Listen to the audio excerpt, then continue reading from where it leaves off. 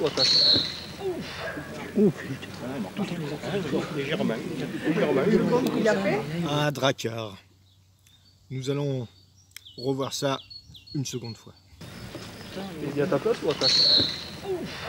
Oh putain, légèrement. Il a fait Chers amis, bonjour. Alors oui, Dracard était vraiment un malinois hors du commun et j'ai retrouvé quelques films d'une période 92-93, si ma mémoire est bonne, où il était en concours Ring 3 et il avait participé à une tournée de sélectif. Donc nous regarderons ça bien entendu.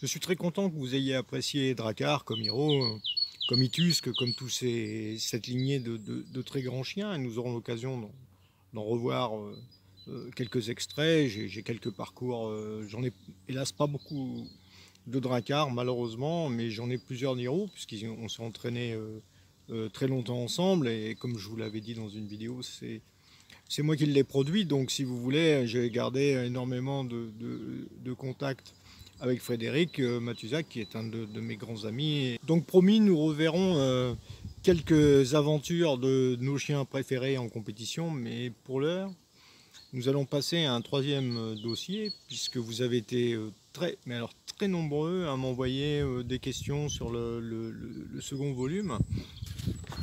Alors, honnêtement, je ne m'attendais pas à recevoir autant de questions, parce qu'il y a évidemment des questions sur l'interdiction du mordant, sur le pourquoi du mordant, sur tout ça.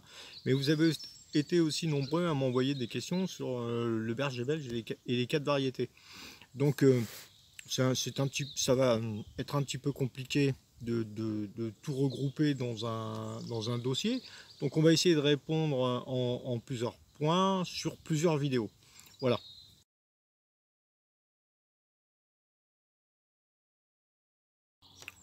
Alors voyez-vous, sous couvert d'un film ou d'un document ou de quelque chose qui serait à charge, on ne peut pas interdire comme ça une discipline, surtout chez nous, où le ring c'est quand même une discipline école. Donc il faudrait vraiment amener des preuves qu'il y ait une maltraitance réelle, commis régulièrement ou ce genre de choses. Ça me paraît quand même assez délirant. Qui plus est que dans les clubs, il ne faut pas oublier une chose très très importante. Un club fonctionne avec une chronologie. Vous avez un bureau, à la tête du bureau il y a un président de club et c'est quand même lui le grand responsable. C'est-à-dire que si sur son terrain une maltraitance, un accident, je ne sais pas, n'importe quoi se passerait mal, c'est quand même à lui de rendre des comptes. Voyez-vous, comme de nombreux cynophiles de mon âge aujourd'hui, j'ai, comme tout le monde, été président de club, entraîneur de club, etc. Et j'ai toujours veillé et j'ai toujours fait très très attention à qu'il nous arrive jamais rien, que ce soit au niveau des hommes d'attaque. Une blessure est toujours possible, nous ça nous est arrivé, voilà, une entorse, une blessure, ça peut arriver évidemment, mais il faut toujours faire attention pour que ça n'arrive pas, mais bon, on pratique un sport de contact, donc une blessure est toujours possible, mais alors une maltraitance sur un chien, voilà, là par contre ça ne doit jamais arriver. Pour ça, comme je vous l'ai expliqué dans l'épisode précédent, il faut instaurer des protocoles, mettre en place quelque chose de concret dès le plus jeune âge du chiot, puisque c'est du débourrage que tout démarre. Et si on est carré, soigneux, on n'a pas besoin d'employer des méthodes radicales et toutes ces formes étranges que j'entends sur Internet. Ensuite, les disciplines canines qui incluent le mordant ont toujours été gérées en France par les clubs de race. C'est grâce aux clubs de race que nous pouvons travailler sereinement parce que les disciplines, c'est-à-dire les aptitudes de mordant liées directement au caractère, les aptitudes de saut, les aptitudes d'obéissance, etc., sont dans un noyau qui est géré au niveau de la sélection. Donc les clubs de race ont besoin des disciplines canines pour pouvoir continuer un protocole de sélection le plus précis possible, pour pouvoir travailler sereinement et établir une cotation. Différentes épreuves ont été mises en place. Alors par exemple, on a chez nous au berger belge, on a le TAN, qui est un test d'aptitude naturelle, où le chien se promène dans une... Nous on travaille un peu, on aime bien travailler un peu en sous-bois. Donc le chien se promène, une personne tire un coup de feu à distance pour voir si le chien n'a pas de problème au stress acoustique. Et ensuite, s'il le désire, il peut participer à un test un petit peu plus relevé. Il va mordre dans un premier temps sur un chiffon roulé, un deuxième temps sur un boudin, et s'il est très fort, il peut aussi demander un mordant à la manchette. Donc voilà, avec le bâton, et on teste un petit peu la réaction du chien par rapport à une personne qu'il ne connaît pas, hein, puisque le testeur, c'est un garçon qui travaille chez nous au club, au CFCBB, et qui s'occupe de ça. Donc il regarde comment le chien se comporte, sa sportivité, etc. Et il lui donne un bon point pour cette aptitude au TAN. Ensuite, on a quelque chose d'un petit peu plus poussé qui s'appelle le TATD. Alors là, comment vous dire, c'est un test d'aptitude de travail à la défense. Donc là, au départ, ce test avait été mis en place pour les femelles. En fait, les femelles de lignée de travail, alors du cheptel, hein, pas seulement au niveau du malinois, avaient toujours d'excellents comportements sur le terrain, on va dire, mais n'avaient pas toujours un type exceptionnel. Donc surtout sur des femelles qui avaient été rachetées en Belgique ou en Hollande pour fortifier notre cheptel français. Donc elles étaient toujours un petit peu plus puissantes avec des têtes massives ou des choses comme ça. Donc pour être certain que ces chiennes-là avaient un emploi précis dans la sélection canine, évidemment on demandait les radios des hanches, hein, ça c'était quand même la moindre des choses. Et la chienne devait montrer une aptitude de courage. Donc là, ce TATD est très simple, hein, c'est un mordant manchette ou un mordant costume pour les plus forts, un aboiement à la cachette, enfin montrer des aptitudes réelles de travail, voilà, pour être confirmé et sélectionné à un niveau, on va dire, un petit peu au-dessus de la moyenne. Après, vous avez dans certaines races des tests plus poussés, hein. Le berger allemand, on poussait ça très loin, même un peu trop à mon avis. Le Doberman a un test assez rude aussi, le Bouvier des Flandres. J'ai eu le Schnauzer aussi avec des tests assez... il faut être calé quand même pour monter un test, un TAN chez le Schnauzer. Donc oui, les tests de caractère ont toujours été un petit peu compliqués chez les races allemandes, hein. Il faut connaître les protocoles et là encore le pourquoi du comment. De mon côté, j'avais appris beaucoup de choses au niveau du Schnauzer, une race que je connaissais très peu. Parce qu'à la fin des années 80, j'étais au club d'Ardillères, le club d'Alain Savignat. Et nous étions une très bonne équipe à l'époque. Il y avait Patrick Joly, Michel Bachelier et Jean-Noël Philippotto, grand spécialiste du Schnauzer. Et il nous avait expliqué les types de sélection en Allemagne. Alors il faut savoir qu'à cette époque, le mur n'était pas encore tombé, donc il y avait une sélection Est-Ouest. Donc c'était, là encore, il fallait comprendre comment les Allemands opéraient à cette époque-là. Et lui, il avait des lignées, si ma mémoire est bonne, autrichiennes, issues d'un très grand Schnauzer qui s'appelait Wotan von Gibico, un Schnauzer avec une force de prise extraordinaire.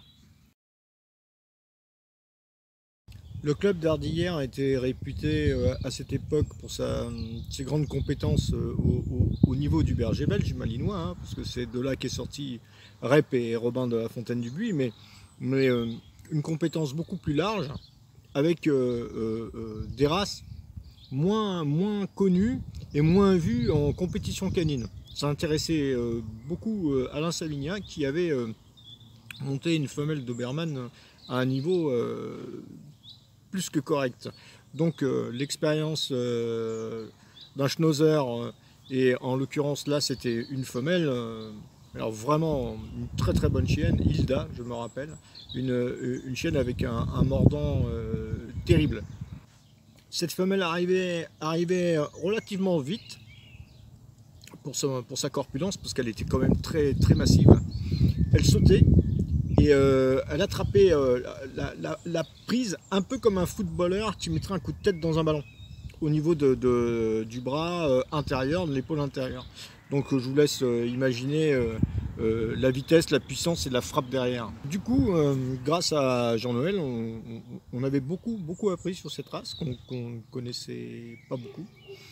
J'en avais vu quelques-uns en France. Alors pour identifier les lignées à l'époque, je ne savais pas trop. C'est Jean-Noël qui nous a enseigné tous les protocoles de sélection de ces chiens-là, parce qu'il y a une génétique extrêmement précise et une sélection extrêmement précise. On parle toujours de la sélection du malinois, du berger belge en général ou du berger allemand, mais la sélection au niveau du schnauzer est également très précise. Je me rappelle que Jean-Noël Jean-Noël Philippotto et Alain Savignac avaient vu de très bons chiots.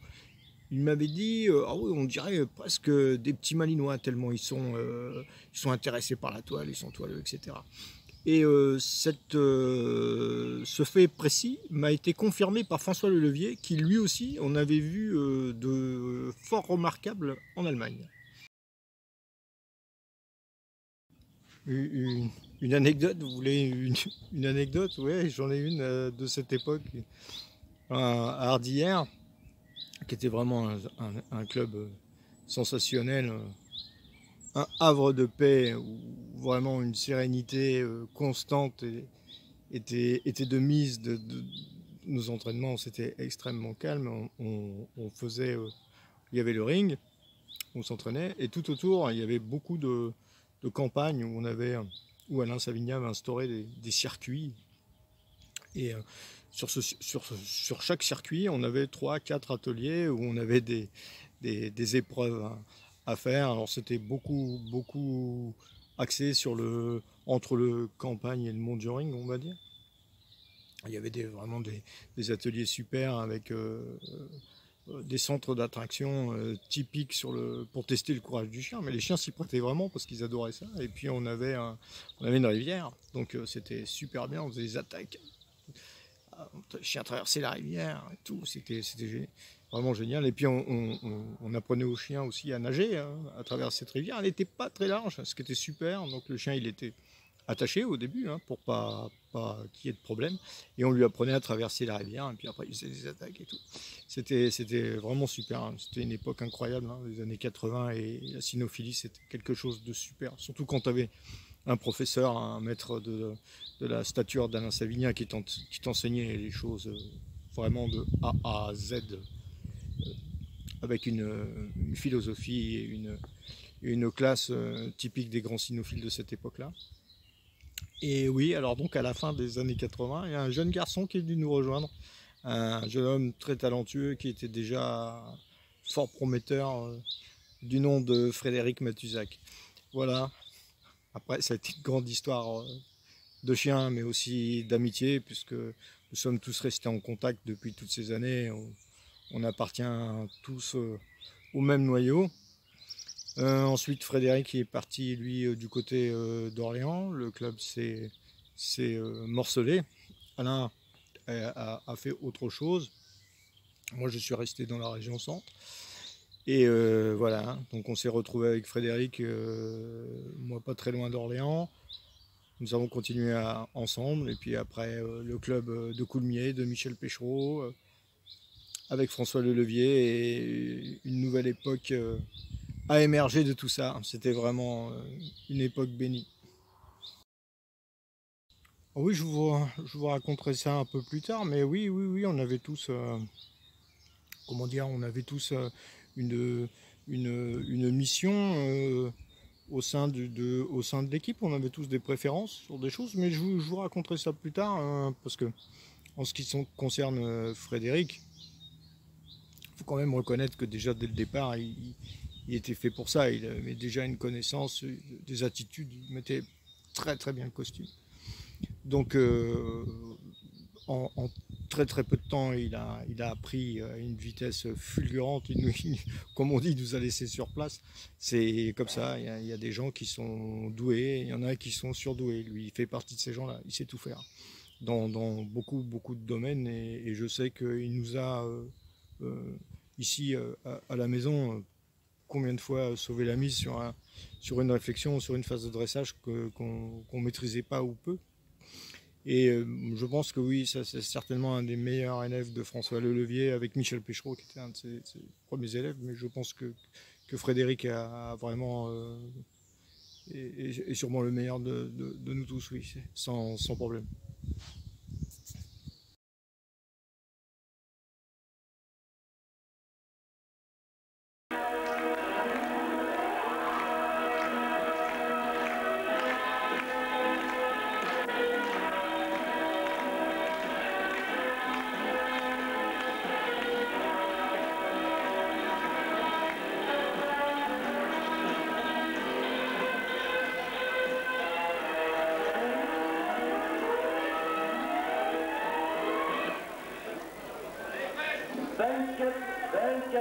Sélectionné de la Coupe de France adulte 6. C'est un fils de Titus des deux Potois et de Eki des deux Sabres. D'ailleurs, c'est un remaniement de 3 ans.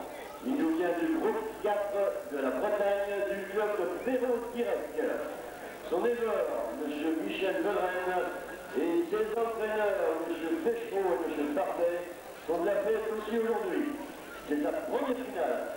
Mesdames et messieurs, nous souhaitons bonne chance. Tous vos applaudissements pour Hiro des deux Sabres, à M. Matouza.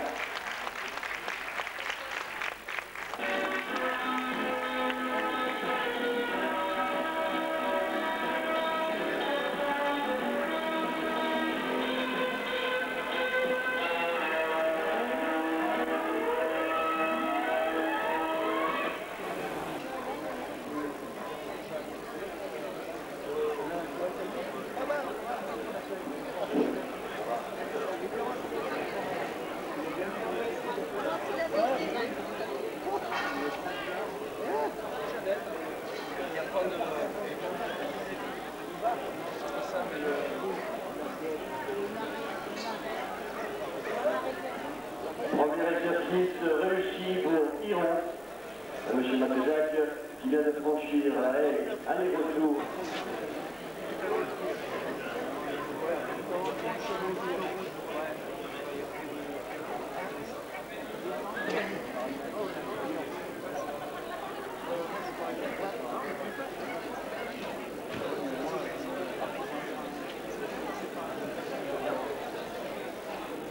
On entraîne là-bas, ça fait juste cette semaine, hein, et ça fait une semaine ou deux fois là. Ouais, lundi, après on bosse.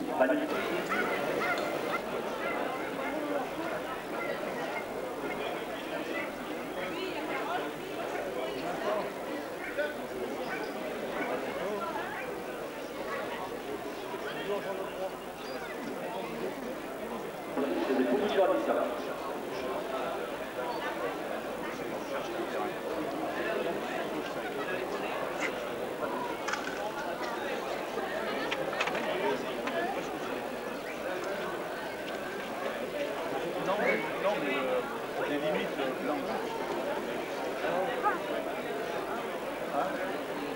Par contre, il est comme ça. Et puis les caches, les 4 il y a les 4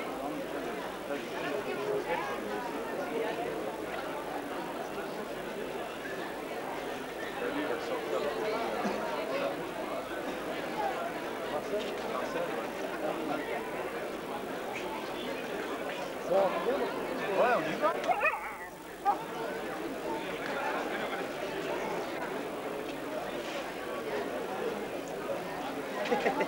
Il est dans la jambe pour l'arrière. Et on y attaque. Pas encore. Je vous laisse en faire payer un autre, alors pour moi. Et là, il capte.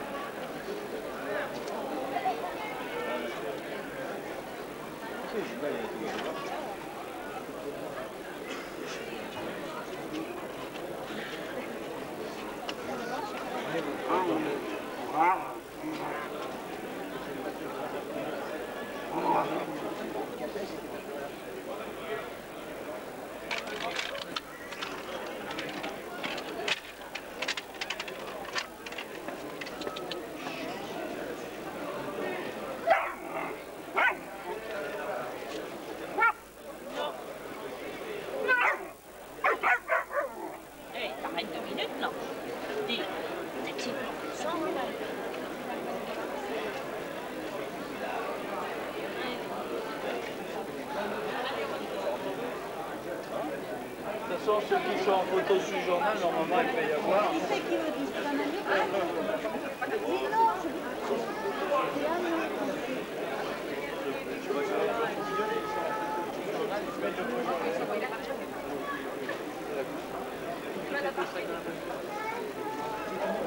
c'est agile.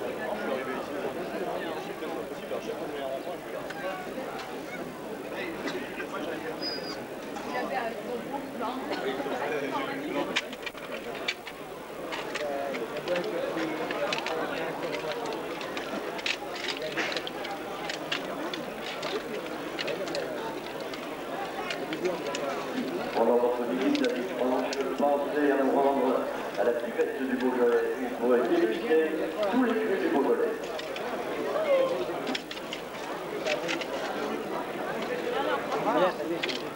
Je vous rappelle également que les règlements de ring sont à votre disposition sous le chapitre du groupe de travail. Les nouveaux règlements. Merci, on a souvent ensemble.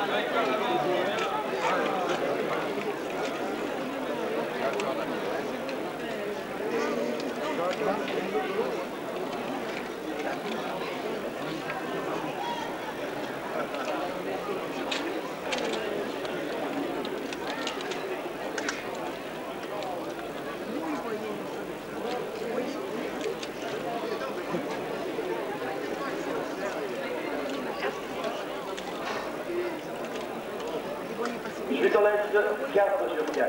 Le prochain exercice sera un rapport à l'insu d'élèves.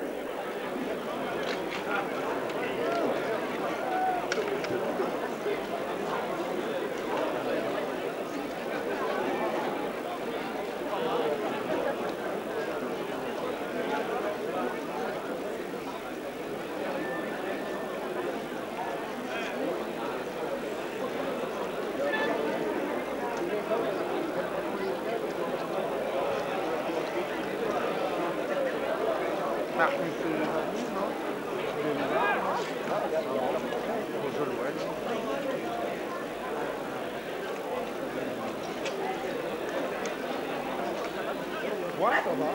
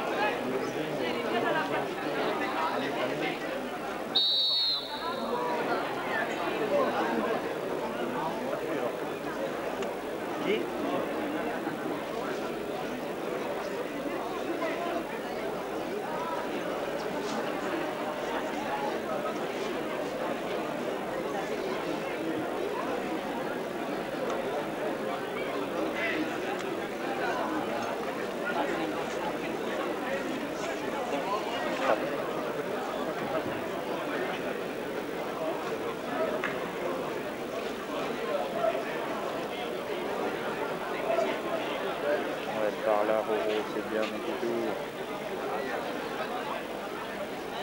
Très bien.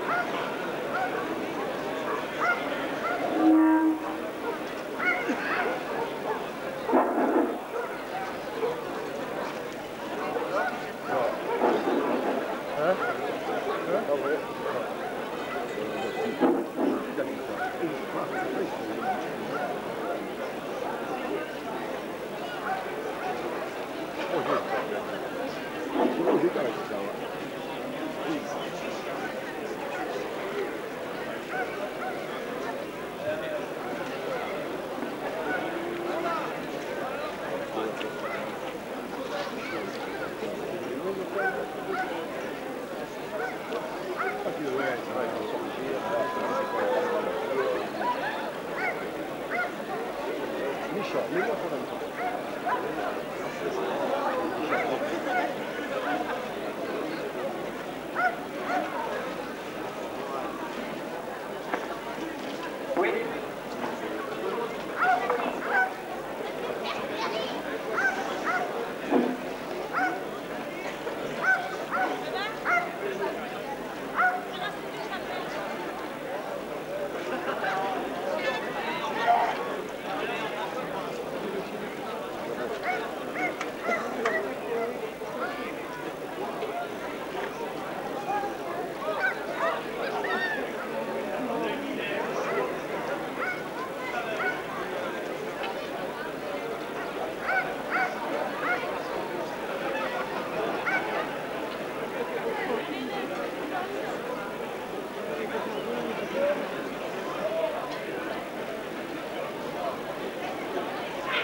Patachok.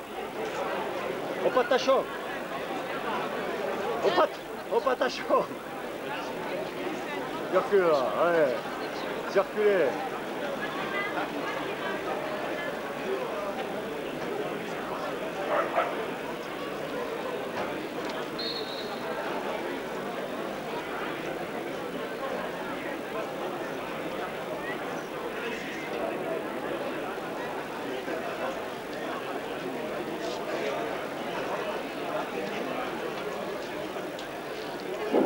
Ennemi normalement.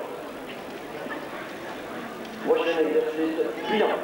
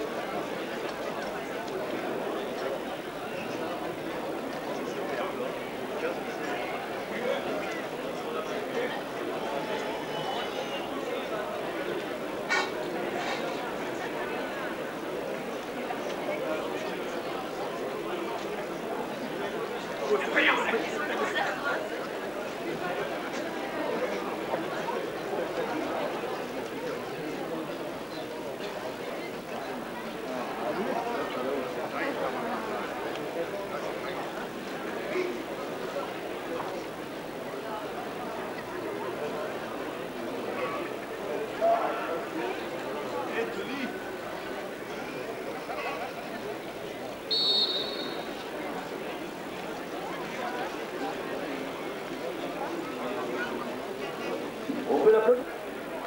Ah, hop.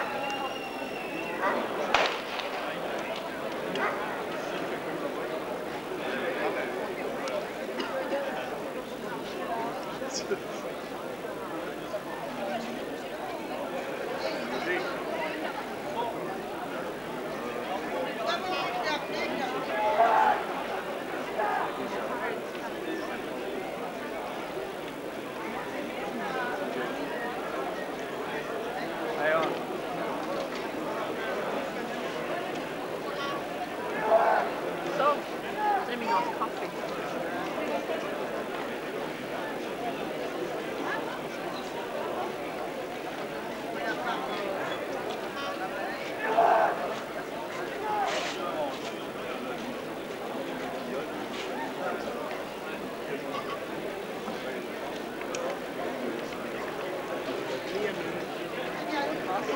Thank you.